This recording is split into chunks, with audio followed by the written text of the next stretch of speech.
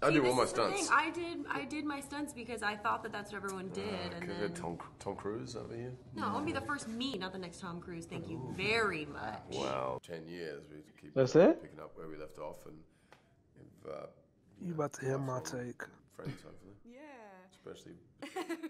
No, not with me though. No, we're not gonna. Well, I mean, I'd say it's just started, and also probably. You're not gonna return. I found my daddy with Panther claws in his chest. You ain't the son of a king, you a son of a murderer. Hey, Auntie. Why so serious? And we come here not as conquerors, but as liberators to return control of this city to the people. With great power comes great responsibility. Off the Top Podcast, of course, I'm your host, Bushido Spirit, and here we have Mo. Hey, what's up, everyone? I've been renaming myself as of recent, you know. People call me Mo. From this day forth, you'll be calling me Cheeks. What's up, people? All right, and we got dirty-ass, light-skinned nigga Marcel. You're not cute. Okay, see, dirty, you see, there was no need for that. Now, there was no need for that. All right, let's get started, Mr. Cheeks. This nigga he at Coachella being a flashlight cop and shit, man. The fuck out. No. Hey, I got into Coachella for free. I saw shows for free, and I left. That nigga in the way back. That nigga need binoculars to see the stage. No. I was a security guard, and what I did was I had a walkie-talkie on my hip, so I'll pull the walkie-talkie to my mouth and pretend there was a fight like on front stage, and I'll run through the crowd, and I'll be at the front of every concert. See, Hold on, you a security guard? This is where your tax dollars is going to, man. This nigga getting free concerts. Oh my god! Imagine Marcel. He ain't been doing his cardio. Like a nigga run too fast and shit. He try to hit with a keyboard long distance. I feel like you try to hit real moves from Ninja Storm off there. How many times you played that game, man? Boy, when I tell you, boy, I walk through the crowd like, excuse me, there's a fight. Oh my god! I'll go right to the front. No, this nigga swing at you. You try to substitute jutsu and shit. Anyway, let's talk about some real fights. So apparently, this happened 2 days ago. So the cast of the Avengers are doing the press junket, the press tour. They're doing a lot of interviews. So in this interview, according to people on the internet, Brie Larson and Chris Hemsworth get into an argument, like a little small fight. So let's go ahead and play this video, and I want to get y'all thoughts on that. You're gonna be my translator? You might not understand it, right? Is she laughing? What are you saying right now? It's not maniacal. Okay. Now I think this has is been the the most full interesting interview. day of my career because I legitimately. Because I wanted to add context to this. I want to make sure that we got everything right here. Hopefully, this is the full thing. Just might as well throw these away because there's nothing we can talk about. Yeah. Most secretive movie of all time. Yeah. At this point, is this secretive nature just second nature to you guys, or is it still tough? Look, once they break one finger, you kind of understand. Don't talk. Just don't do it. Yeah. And then like, you got 9 more of those. You're like, I got it. Well, Brie, you're the newest to it, and I feel like you have come in very strong. I mean, you have come in very strong, breaking $1 billion at the box office. It's the first female superhero lead. Yes! Well, no. Killing it. Yeah. She broke $1 billion? Have you found the secrecy second nature, or? How many toes have you had broken? With the Captain Marvel press tour, it was harder because I knew that movie. She forgot Wonder Woman. I genuinely don't really know what the movie is at all. So I just feel like way more relaxed on this tour than the other.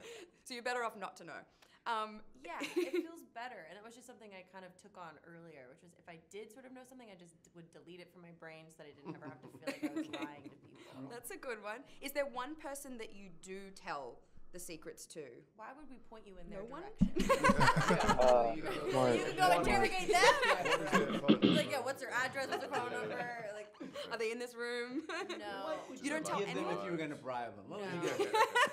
Do they like cake? Yeah. So, is there anyone? You don't have to tell me who, but do you tell one person or no one? Like, literally no one.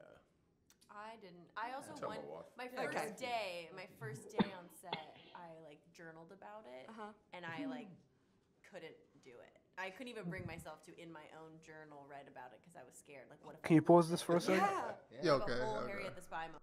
Yeah. Just a general side note. I always find it really weird when these interviewers do this thing, right? Where they're like, "Oh yeah, I know, but you just met me. and I know we're not friends, right? But can you please break your NDA and give me a hot news title? I'm gonna need you to spoil this fucking movie.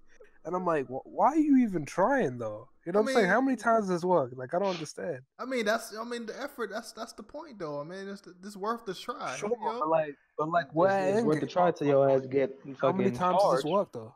How many times does this work though? It don't matter how many times it works. It's just about getting that one viral clip, and that makes you blow up, man. So you got to do it. You got to be consistent with it, man. So keep trying. Don't get me wrong. I'm talking about like, okay, the entire point of this interaction is we're trying to get to the point where she says something that ruffles people's feathers, or the big steamy hot like thing. I'm talking about interviewers that enter an interview knowing everybody in that room except for you has signed an NDA where they can't legally talk about the stuff that they filmed in this movie. So why would they decide right then and there, this stranger that's entire job is to get the next headline? They're gonna tell it to you. Like, they're gonna tell you what's gonna happen in Endgame.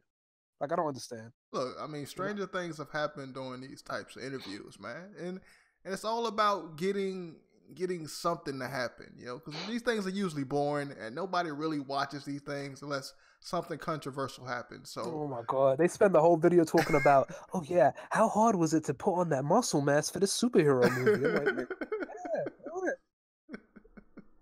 you eat vegetables, you eat chicken breasts, and you walk out all day. About is the movie, bro. That's it.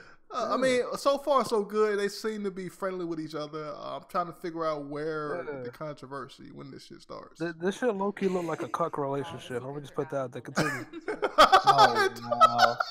Oh, It do look like, yo, Don Cheadle black ass dicking down Brie Larson and Chris Hemsworth watching. Being his dick in the corner. It don't really make sense because Chris Hemsworth is like bigger than Don Cheadle, so it don't make sense. But Don Cheadle's black. So I mean, we got superpowers. That counteracts the muscle mass, man. Being black. The melanin, man. We superhuman, dog. Obviously trained really hard for Captain Marvel. I'm sure you all saw the Jeep pushing situation. On set, she did stuff that I would look It was pushing Jeeps? You really? Yeah, she did. Captain Marvel swole, man. Okay, so here's supposedly the part right here. All right, I did all my stunts. I did my stunts because I thought that's what everyone did. And then Tom Cruise over here. No, I want to be the first me, not the next Tom Cruise. Thank you very much. Wow, 10 years we keep picking up where we left off, and you about to hear my take. Friends, hopefully. Yeah. Especially. No, not with me though. No, we're not gonna. Well, I mean, I'd say it's just started and also probably ended. I do not need a 40-year-old white dude to tell me what didn't work for him about A Wrinkle in Time. It wasn't made for him. This isn't in the movie. I deadass thought she was saying that. I still agree, by the way.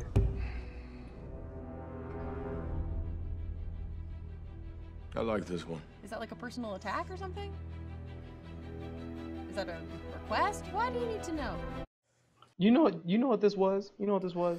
Yo, this was just stupid, bro. Like they just she dubbed him. She this nigga tried to shoot his shot with her. Get out of here.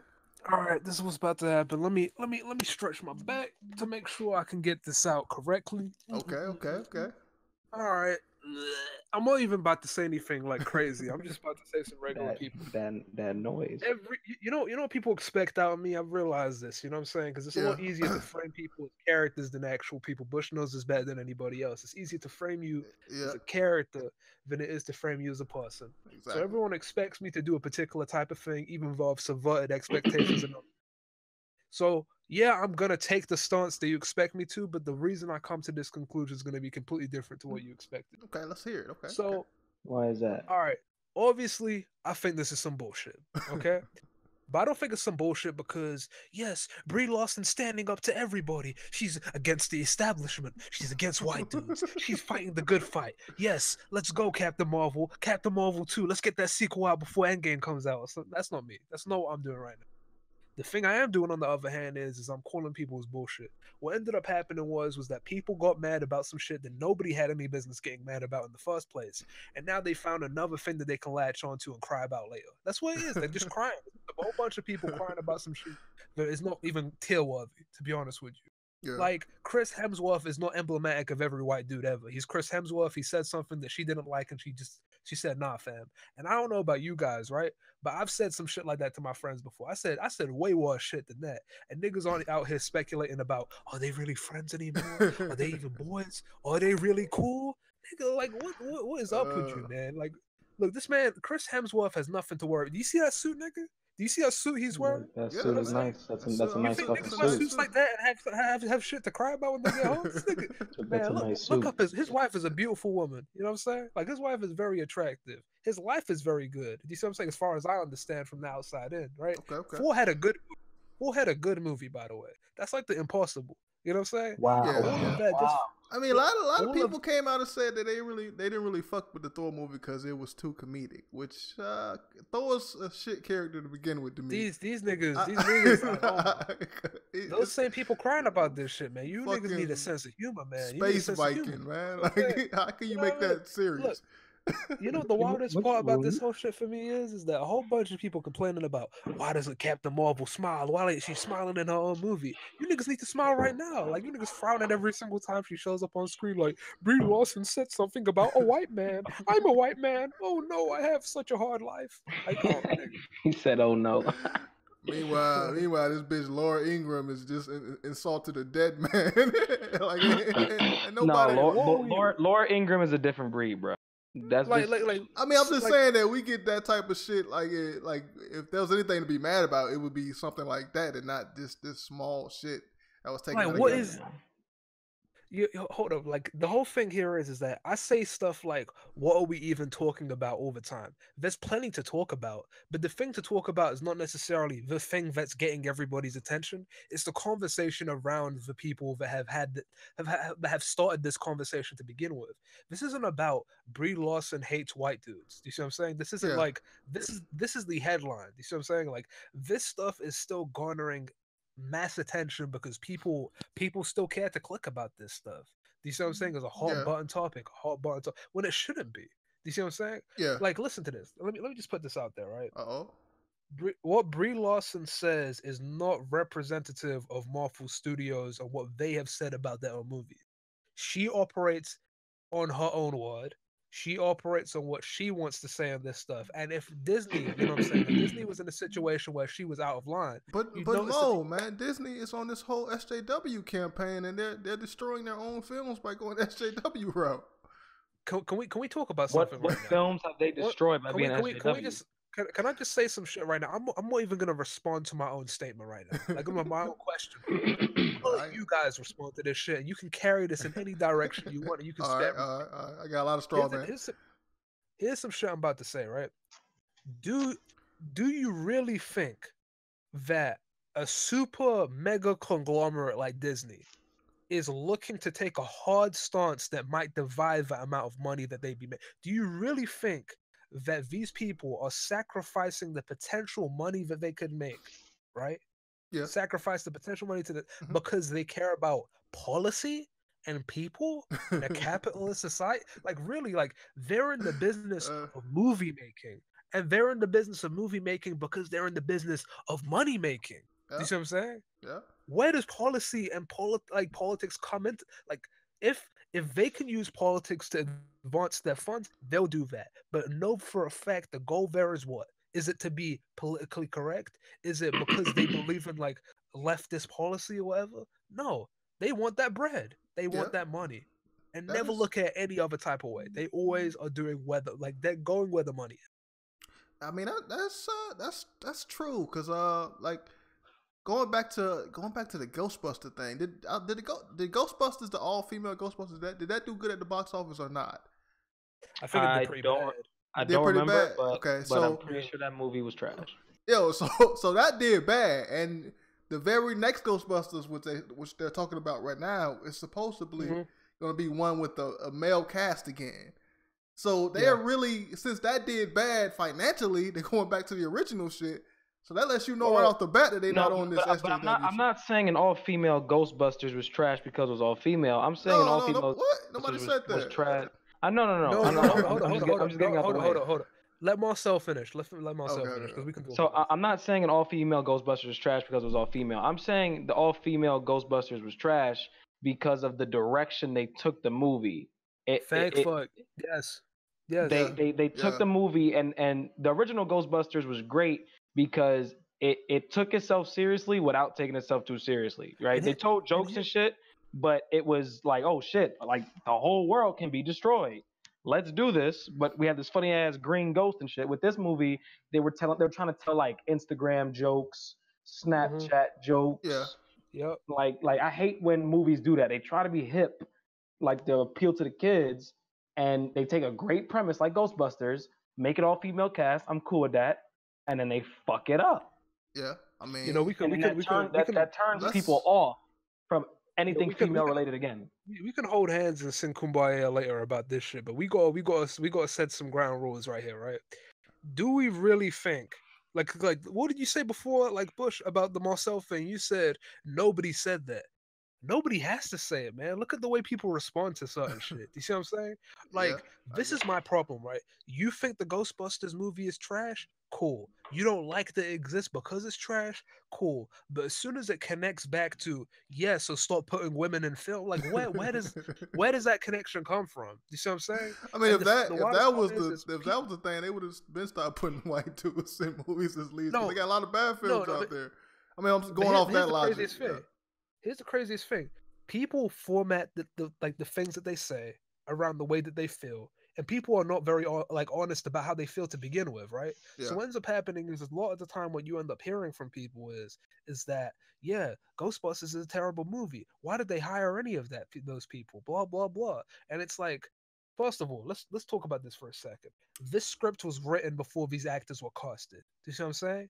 This film was being produced before any of these actresses were involved. Yeah, let's not jump into the weeds on Ghostbusters. So we need to get back to the topic at hand. Did I get it? Did Marcel even speak on that? Like what she said, or Brie Larson said. Oh, I mean, honestly, because she related to Tom. No, I'm sorry. Chris Hemsworth related it to Tom Cruise, and she says, "No, I want to be my own Tom Cruise," or she says something along the lines of that, right? I took that as she wants to be a name where she's a female and people be like, oh shit, you seen that stunt that she did? Because she did her own stunts. Like, because we all know Tom Cruise does his own stunts. She doesn't want to be referred to a man known as Tom Cruise. She wants to be referred to as Brie Larson. And she stood up for that. And I respected that she stood up for that. And I don't want her to be in the shadows of Tom Cruise, because she doesn't want to be in the shadows. Now, what are your thoughts on people saying that he was just joking? Why did she take it so serious? How you feel about that? I mean, if you make a joke about a woman like about a woman being like a big superstar, and you joke about it, then she must have felt in that point in time that she wasn't being taken seriously, and she didn't like that. Obviously, she's going on her way to do these stunts. She wants to be taken seriously, and she's gonna do everything she can to be taken seriously. I think there's also a couple things to it. One is I feel like.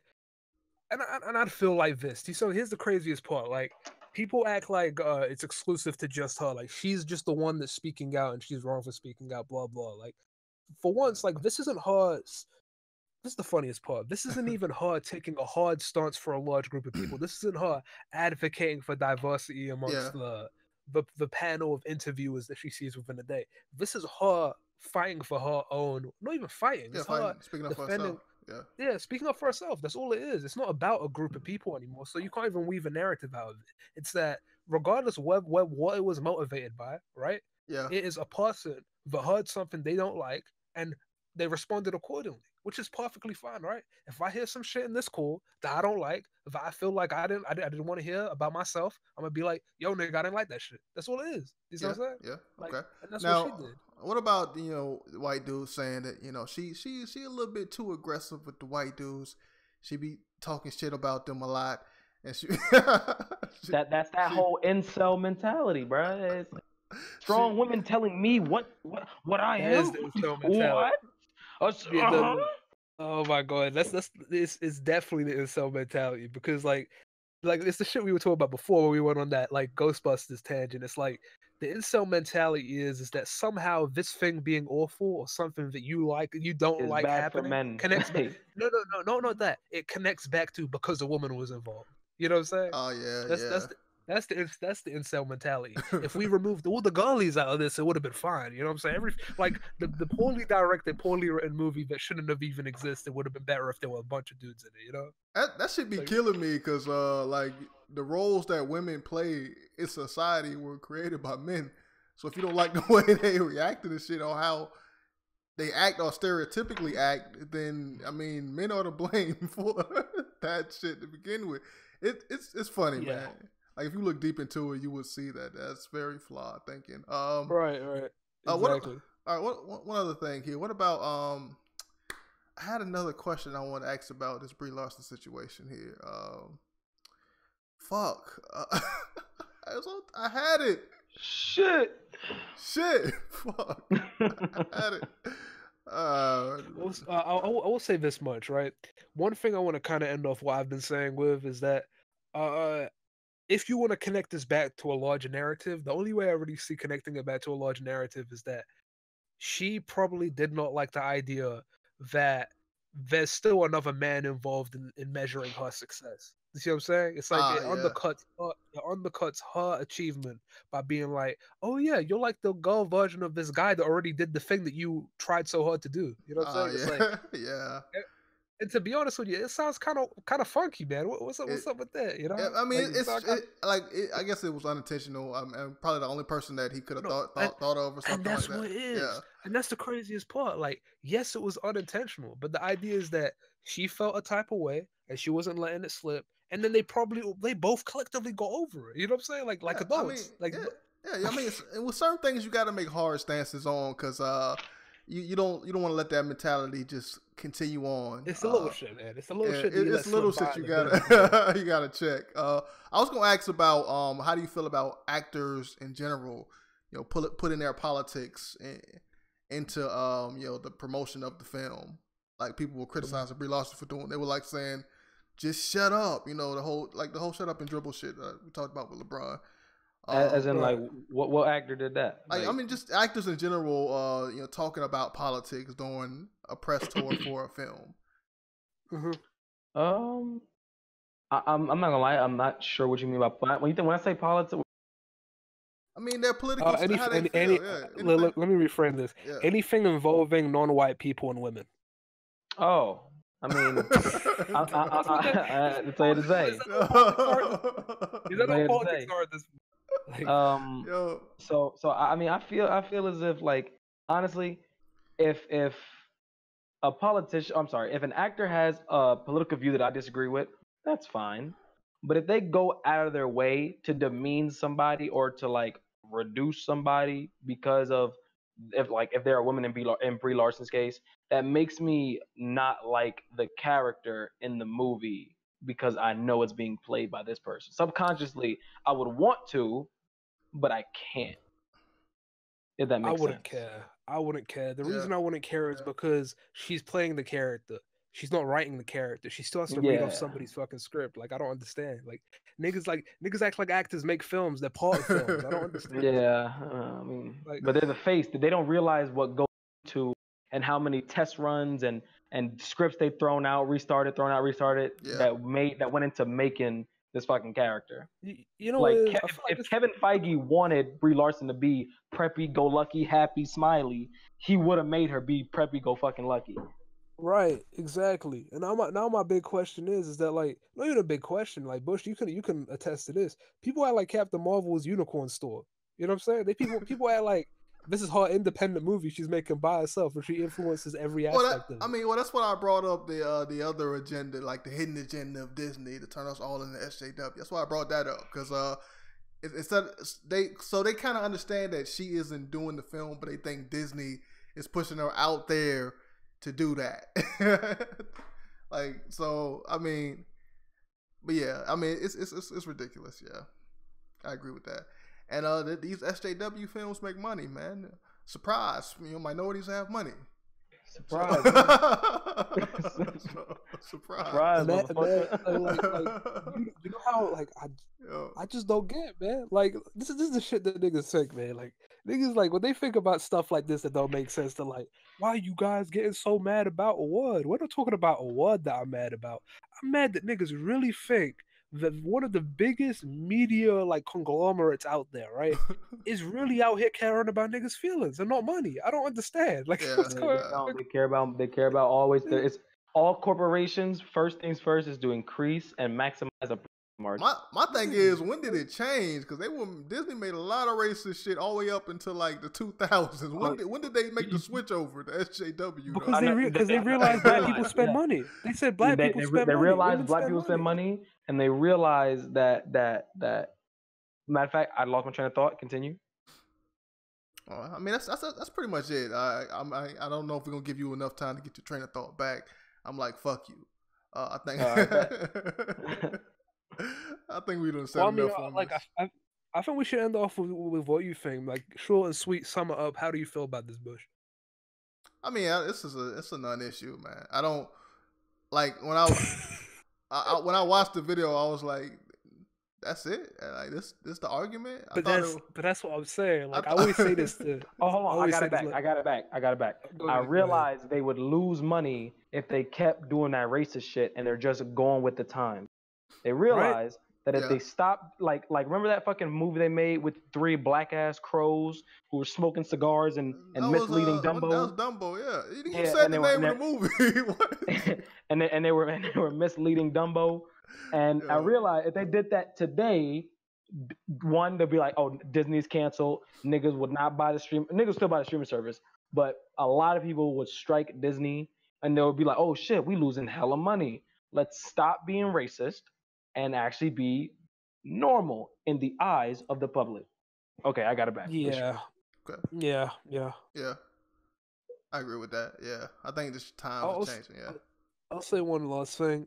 A lot of the time when we have these videos, notice how these non-issue topics spawn discussion, not because there is an issue here, but because the reaction to it warrants a discussion. Because a lot of the time, it isn't what happened that people got mad about that's stupid. It's niggas getting mad about it to begin with.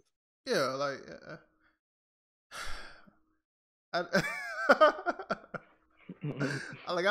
wanted something, I wanted something like they just slapped each other. I wanted something more juicy. I wanted to hear somebody say honky one time. Man. Say some. I want some crazy shit. I was like, I want Brie Larson. Brie Larson showed up with an Antifa T-shirt. That's what happened, man. I want to say that.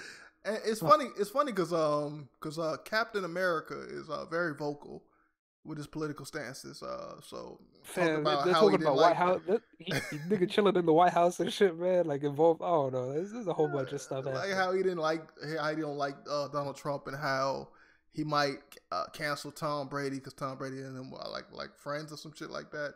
He just did an interview with the Hollywood Reporter. It's a long ass interview. So I mean, nobody talking about his situation. So hey, Chris Evans could say nigga, man. No. Yes, he can. No. Bruh. He saved enough people in those movies to afford three times he could say nigga. Stop. Is that?